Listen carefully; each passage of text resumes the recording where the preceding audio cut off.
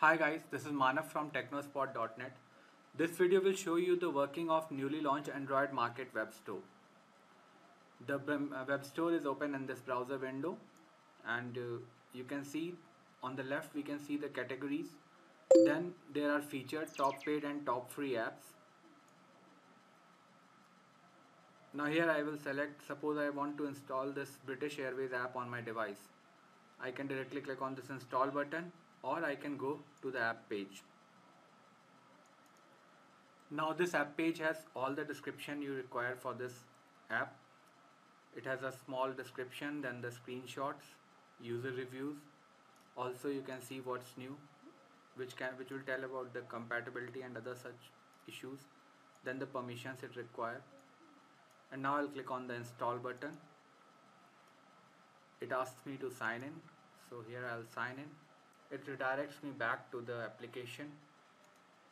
Here we go.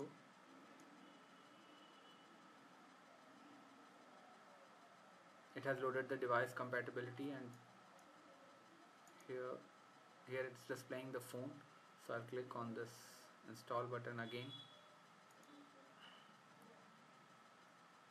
Now it shows that it will download will start shortly, and this is, here you see the download has been started of the same app.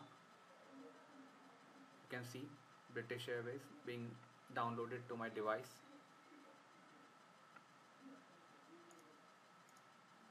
Then the web store keeps track of the applications already installed on your device. As we can see, this is showing installed over here.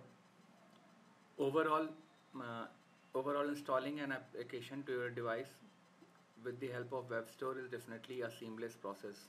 What is your opinion about it? Do share with us. Thank you.